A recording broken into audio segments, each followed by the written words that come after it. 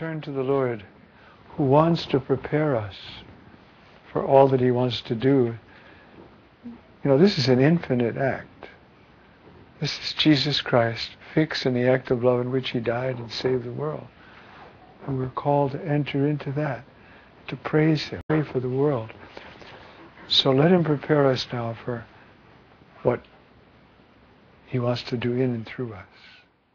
That's a remarkable answer that our Lord gives, isn't it? We're enjoying ourselves. This isn't a time for fasting. There'll come a time for fasting, which is very helpful. This is personal idea.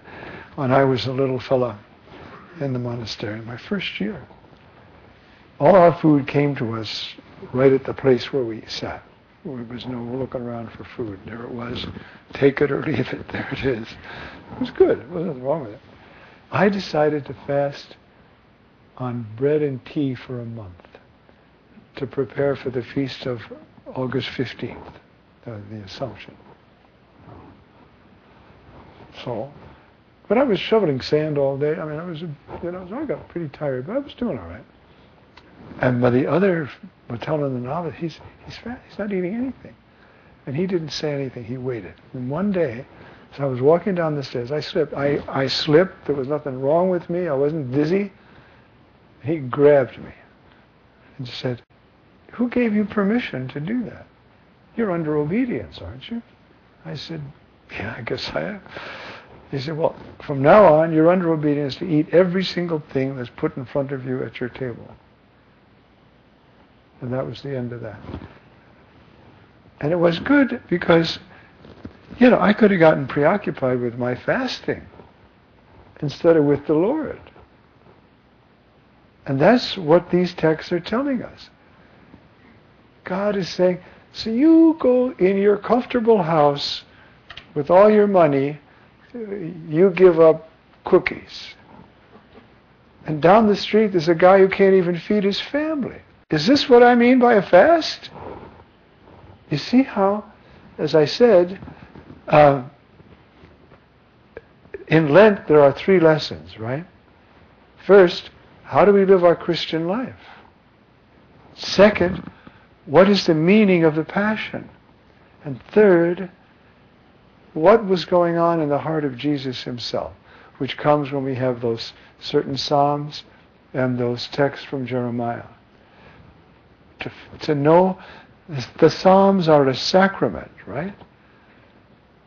They give us Jesus. He is the Word. And He prayed these Psalms.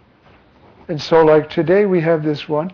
Today we have the Psalm that complements this reading from Isaiah, which is marvelous. Here's God saying, is this a fast? Lie on the ground and look miserable? What gives you an idea that that's a fast? This is the kind of fast I want. Release those bound unjustly. Untie the thongs of the yoke. Set free the oppressed. Break every yoke. Share your bread with the hungry. Shelter the oppressed and the homeless.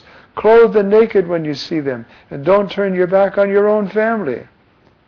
Then your light shall break forth like the dawn. Now, He doesn't mean we break out the steak every day during Lent, But He's saying there's more to it. And of course in that, the fasting, almsgiving, and prayer, that are prayer, fasting, and almsgiving, that we saw, that's the basics of biblical religion, right? So the first is prayer, then fasting. And why do we fast? So we have stuff to give away. But we can fast from many things. Fast from television. What a healthy thing to do. Then we got time to pray. Extra time for prayer and Lent. Oh, I just don't have any time. I'll bet you do. I'll bet you $20 I could find a good hour in your life. And I'd win. This is what this is telling us, you see. It is such a beautiful text. Then He says, you see, do this. Take care of people. Make sure your own family's okay. Make sure you're reconciled to your family. This is the kind of fast I want. And of course, give up steak on Friday. There's nothing wrong with that. But it's deeper than that. You see this is what I mean. These texts teach us how to live. The most beautiful thing about this text. So you do all that, and then what happens? You call, and the Lord will answer. You shall cry for help yourself, and He will say, Hineni. Here I am. I've talked to you about that phrase. It's so beautiful. When, like in Genesis, God calls Abraham to go sacrifice Isaac, right? And He says, Abraham. Abraham says, Hineni. I'm at your service. Behold me, literally. And one of the great old medieval commentators, Jewish commentators, said, it is the sign of a man of God that he says yes to God even before he knows what he wants. And what God was going to ask something pretty big of Abraham. Go kill your son. Hineni. So what does God say here? You do this, you call on me, and I'll say, Hineni. What would you like? I'm at your service. Can you imagine? Our God is more human than we are, if you know what I mean. He's very... Do this, and then you come to me and I'll say, I'm at your service. God will say, I'm at your service. What a promise. What a way to start Lent, right? So there's nothing wrong with all our Lenten resolutions, but let's see whether we're doing this stuff. Do we pray to God? Are we taking care of our family? Are we worried about the poor? We're trying to find a way to gather up the penance that I had in my mind. Now, I have a 3-room apartment, so I don't have much to clean out. You know what I mean? So it's not a big penance for me. But to get from the top to your house to the bottom, go through and find everything you don't need and get it down to Haiti. That's a penance for lots of ways. You got to go through your house, you got to collect all the stuff, you got to make sure it's clean, you got to get it somewhere. That's a penance.